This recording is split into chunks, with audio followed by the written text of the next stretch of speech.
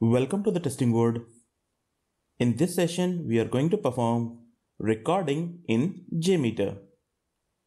So to perform recording, we need to go here on the workbench, right click on that, add non-test elements and HTTP test script recorder.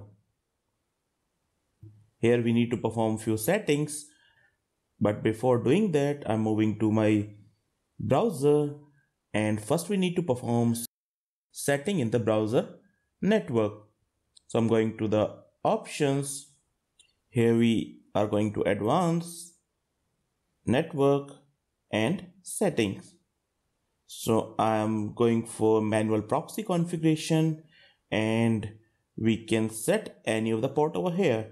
So 192.168.0.1. So that's my localhost, or we can set it localhost. And here on the port, we can give any port. So I'm giving 8082. So all the traffic which will transfer from this browser or this browser will receive will be from this port. So what we are going to do, we are going to record all the traffic is going to be transferred by this port. Click on this checkbox. So all the data, all the files which are going for with the SSL or FTP or socket, so every file which is going from this browser will be through 8082 port. Click on OK. So browser setting has been done. Now moving to my Jmeter. So here we have a test script recorder and what all the pages that we want to record. So I'm adding logic controller, which is a recording controller. So I'm adding my recording controller is like, I'm giving the name of this recording controller is my main functionality. So you can give any name over there. And now coming to my test script recorder, here where you want to record. So I want to record in this main functionality recording controller. One more thing that we need to set, like by default, it will record the traffic which will go from this 8080 port, but we have set 8082 port. So everything is done. Click on start button. So it will start recording. Once it will start recording, click on OK. Yes, recording started. Now go to the browser and perform whatever the action we want to perform on our website. So first I'm opening my website. So my first page will load, and on the backend side we can check that it is recording or not. So let it open. So here we see my first page gets open, and on the Jmeter side we can check it over here what all the requests are taking place while opening my main page, or I'll say the home page. It records all the requests. So here we can see it record all the requests, because whenever we are opening any page, so multiple requests are going to the server, one for CSS, one for any other content. So in my page, a lot of requests are going to the server, so it's recording all the requests. Now main page is recorded. I'm adding one more recording controller, that is, I'm giving the name as SQL page. So for SQL page, I'm creating one more recorder. I'm coming to my test script recorder, and rest of the functionality I'm saying that should be recorded in the SQL page. Now going to the browser, and here I'm moving to the SQL for tester page.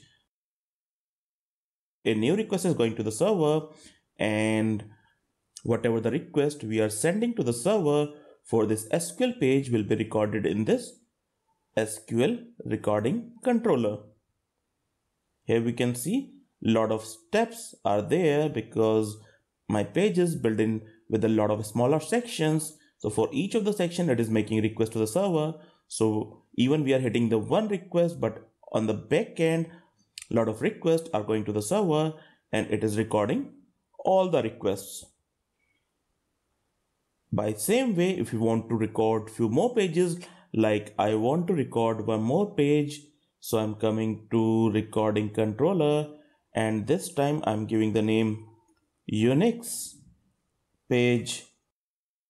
Again going to the test script recorder and changing rest of the section should be recorded in the Unix page. Moving to the browser, click on Unix Linux for tester. So whatever the request which are going for this page will be saved in this recording controller. Here we can see as more requests are going to the server, it is recording all the requests. Once you have recorded your scenario, we can go to stop. So once we stop this, means recording has been done, and after stopping this, we need to revert the changes that we have done on the browser. So I'm going to the browser, again options, advanced, network, setting. I'm setting it to the system proxy setting because it was default for my system. Okay, so on the browser level we have done, and now we are on a Jmeter. So because as of now it's in the workbench, which is a temporary element, so I want to take this in my thread group. So I'm creating a thread group, means my first test case I'm creating, so TC001, and in this thread group I'm taking all these recording controller. So everything is done, and I have taken my recording controller into my test case. In the test case, we have 3 recording controller which have a lot of requests, and if you want, I can add listener over here, and if you want to execute, we can run our test case, but before running it, it asks us saving it. So I'm saving, now running it, so it will execute all the recorded steps. So here you can see all the recorded steps are executing, and it's getting passed as well. So that's the second way we can perform recording in Jmeter. We have already covered the first approach in which we are using bad boy. Thanks for watching this video.